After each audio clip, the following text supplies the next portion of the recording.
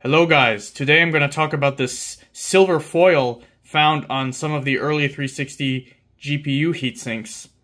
Now people have been saying almost since launch that this is a mistake made by Microsoft. They forgot to remove the foil from the thermal paste. Well, I'm here to tell you that no, it's not true. This is not a mistake, and I'll explain why this was initially there and why it disappeared on the later heatsinks. So, if you were to peel off this protective foil, you would see something pretty much that looks like this, except it probably would not look as dispersed since the foil has been keeping the shape more, right? As you can kind of see here from the imprint of the dies.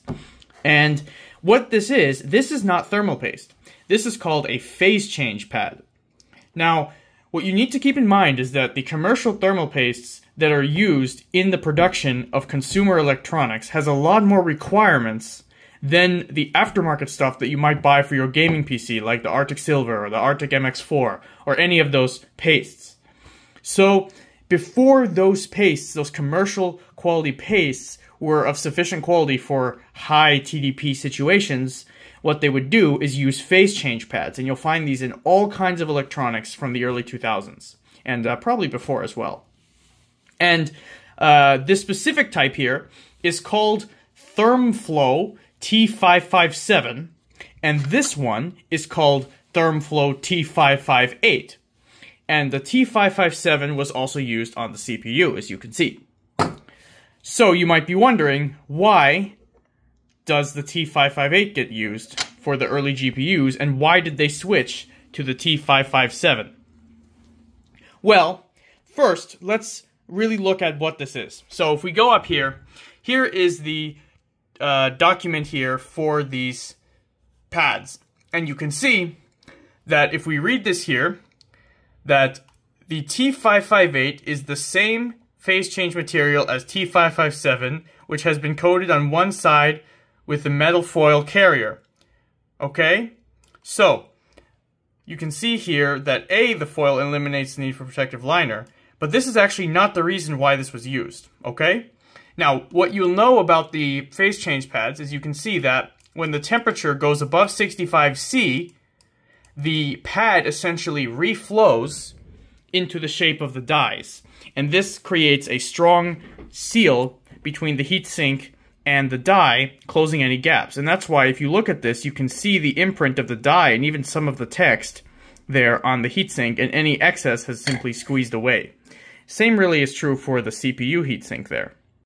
If we look at this one, however, you can see that the same imprint is made through the foil onto the phase change material. So this leaves the question, well, why was this used in the first place? Well, actually, there's a fairly simple answer for that. The GPU is a dual die design.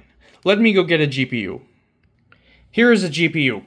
And what I want you to understand is that when you're creating a multi-chip module like this, there's always going to be small differences in the heights of the dies.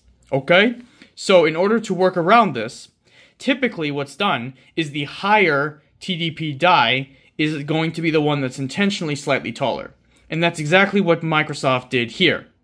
This main GPU die is taller than the EDRAM die by just a tiny amount, because this chip puts out a lot more heat than this chip does.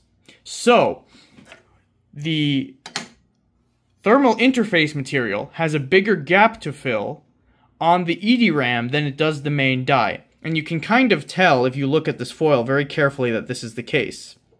So, the advantage of the T558 is that it adapts better to these height differences. So, that is why it was originally used for the GPU. So now, why did it change to this? Well, I can actually answer that. This is a modification that Microsoft very briefly did to the motherboard, where they applied two small bits of Kapton tape here. And the reason why was that at some vendors, this material was not applied very well, and the silver would start to come down here, and it would touch these capacitors and cause a short circuit. So this was an interim solution simply by putting a little piece of high temperature polyamide tape here on the chip to prevent that from happening. However, the ultimate solution is that they ended up reverting to the T557. So, now you know this was not a mistake, it was an intentional engineering decision, and then over iteration, they realized there was a small issue with the way that some manufacturers were applying it, and came up with a solution that lasted through the end of the Tonasket consoles throughout the rest of the FAT series. So I hope that this clarifies this, and if you have any questions, let me know below. Thank you for watching my video. Goodbye.